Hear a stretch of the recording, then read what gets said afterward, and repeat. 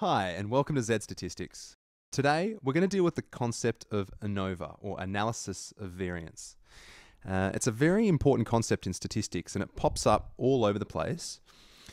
In particular, you might recognize it from your studies of regression, if you've previously dealt with that topic. But here we're actually dealing with it in a more pure form. We're dealing with it as it applies to a single variable, and this is what we call one-way ANOVA. If you're keen on seeing how ANOVA applies to regression, I'll put up a link right here that you can follow to my series of regression videos, and this will be the one that will deal with ANOVA as it applies to regression. But let's get on with ANOVA in a one-way context. So first step is to consider what variance actually is. Now, hopefully you've seen this formula before, but if we look at it, it's just the deviation from the mean of each observation. So each observation x, we calculate its deviation from the mean, minus x bar, and then we square it and add them all together. That's what that sum symbol means. And so we're essentially finding some measure of the spread of the data. Now don't worry too much about the n-1 for the moment, because realistically we're only at this stage interested in that numerator, the sum of squares, which we're going to call SST, or total sum of squares total. So in a sense, you can call it the analysis of sum of squares, as opposed to the analysis of variance. So as an exercise, I'm going to get you to try and find the total sum of squares for the following two samples. Here's A and B, and what I want you to do is try to use this formula here and find that figure, the SST, for both of these two samples.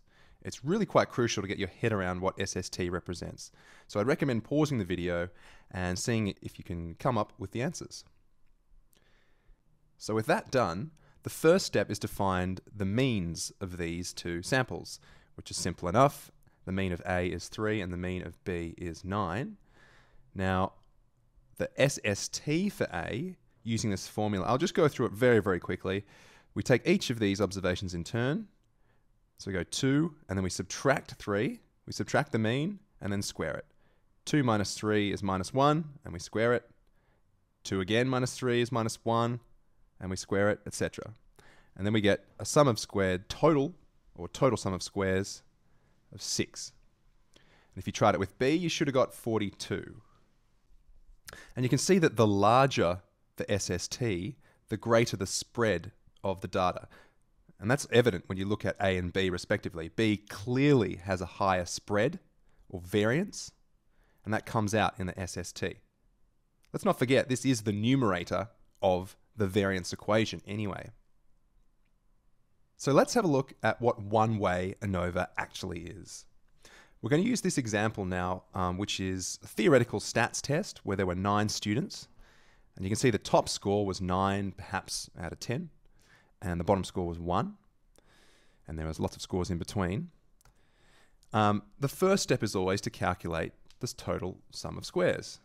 That is the variance, that's the variation, I should say, that we're actually dealing with, which we're going to try to explain.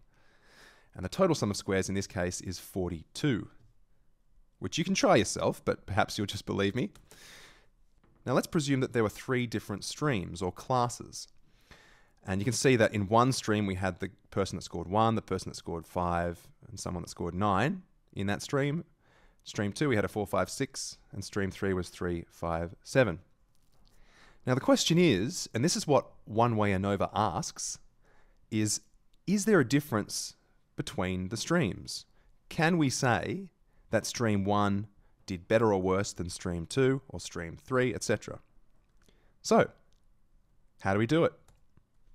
Here's a little plot to show you the 3 streams, and I basically just put the means, they're the dots in the middle, and then the maximum and minimum at the top and bottom. You can see here that the mean of each stream is actually very similar. In fact, it's exactly the same. The mean of stream 1 is 5, the mean of stream 2 is 5, and 3 is also 5. So if you were asked the question, is there a difference between the 3 streams?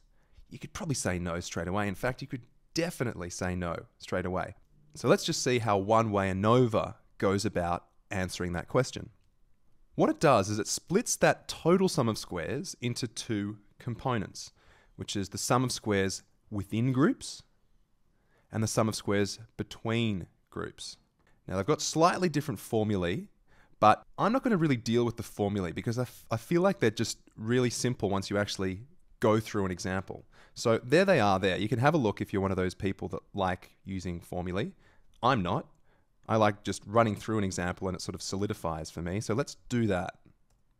The sum of squares within groups basically focuses on the individual streams themselves. So stream 1, we have 1, 5, and 9. The sum of squares within that group implies that we need to find the mean of that group, which is 5. Well, we subtract 5 from each of the observations. So 1 minus 5 is minus 4 squared. 5 minus 5 is 0, and we square it. 9 minus 5 is 4, and we square it. So the component of the sum of squares within groups for this particular stream is 32. And we can do that again with stream 2. The mean of that stream is 5. We go 3 minus 5, and we get minus 2, and we square it, etc.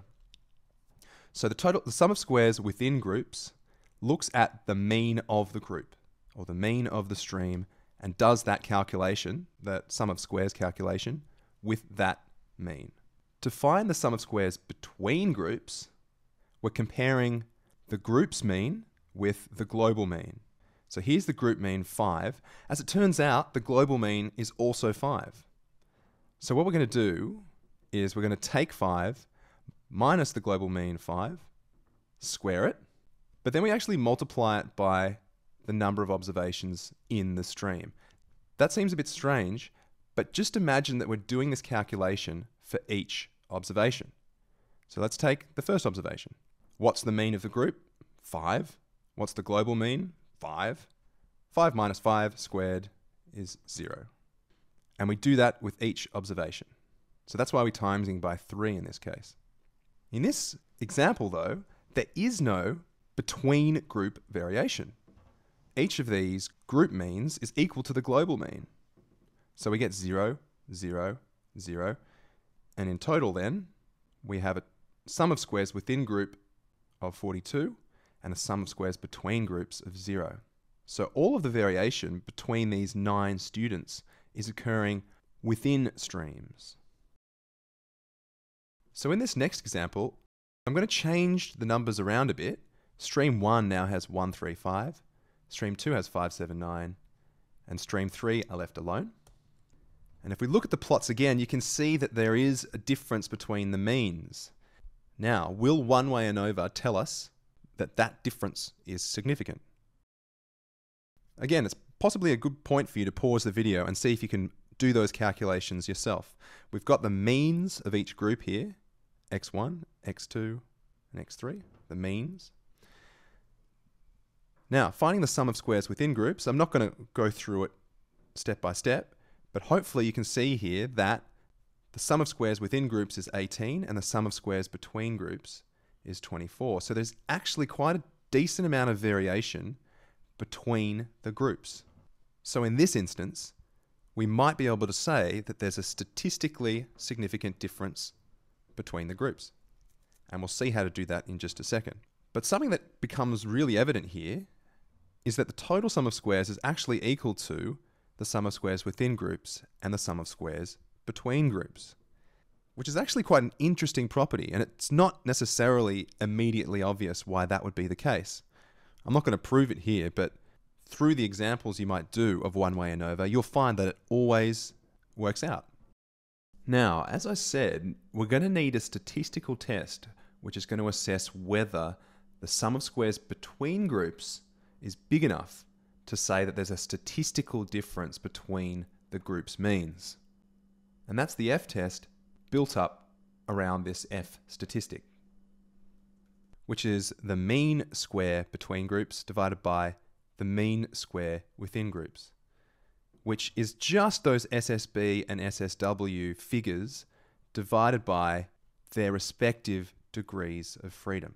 I'm not going to quite go into that at the moment, but the numerator degree of freedom is just the number of categories minus 1, C minus 1, and the denominator is N, which was 9, that's the number of observations, minus the number of groups.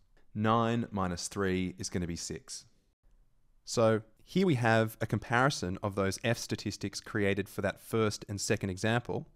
The first one we had SSW 42 and SSB 0. In that more recent example, we had 18 and 24. So if we use that calculation for F, we get an F statistic of 0 for the first example and an F statistic of 4 for the second example.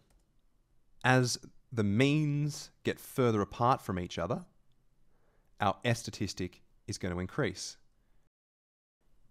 So if they're even further apart than the previous example, we're going to get an even higher F statistic. So the actual hypothesis that these statistics are testing is whether all three means are the same. And the higher the F statistic is, the more likely we are to reject that null hypothesis. So here are the p-values associated with each of the F statistics. Of course, the lower the p-value, the more likely we are to reject. So using those p-values, we'd say, certainly in this example on the right, we'd reject H0. That p-value is very, very small indeed. In the middle, that p-value is not quite low enough to reject this null hypothesis at the 5% level of significance, but it would at the 10%. And of course, in this first example, there'd be no way we'd be able to reject H0. So that's just about it for one-way ANOVA. But before we go, let's just have a look at the Excel spreadsheet I was using to actually construct the examples throughout this tutorial.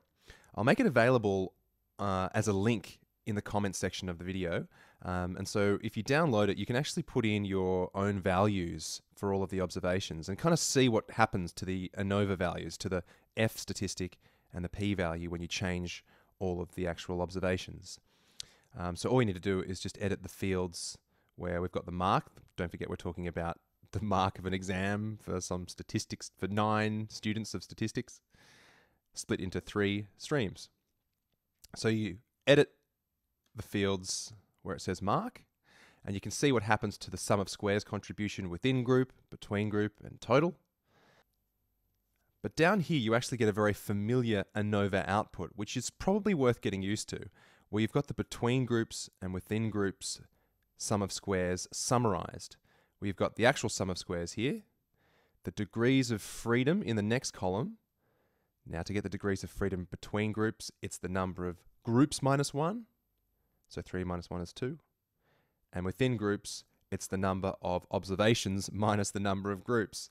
So that's 6. And then the total is the sum. And you can actually have a look through here and have a look at the formulas I've used for each of these to calculate them. This third column being the mean square, which is the sum of squares divided by the degrees of freedom. Anyway, you can have a play around with that Excel spreadsheet on your own time. But that's it. Hope you've enjoyed One Way ANOVA. My name's Justin Zeltzer.